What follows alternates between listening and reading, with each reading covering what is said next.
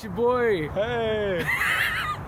So we just watched Den of Thieves. I was in Georgia for a bit.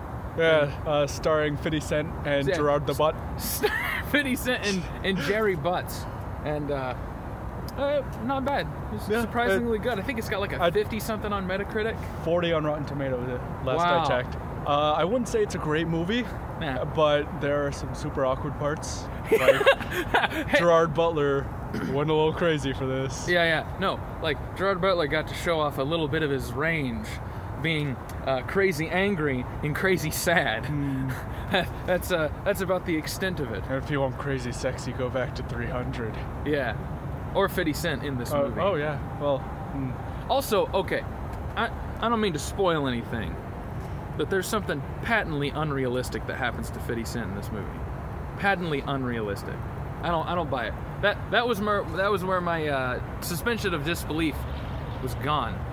Yeah, it also had Ice Cube's son in it.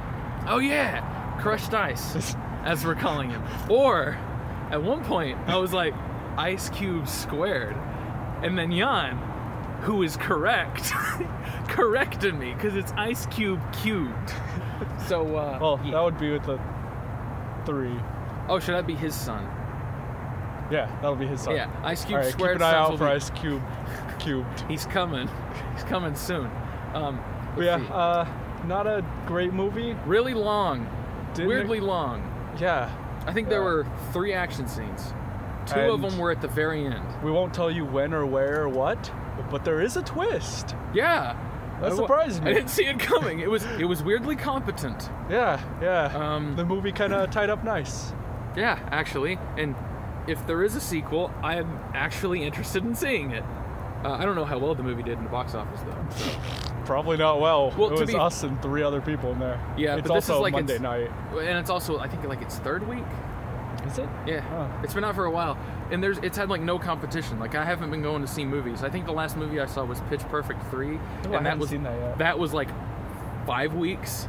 It's like 5th week, so maybe it did well because it didn't have a lot of competition. But we've got a question to end this one on.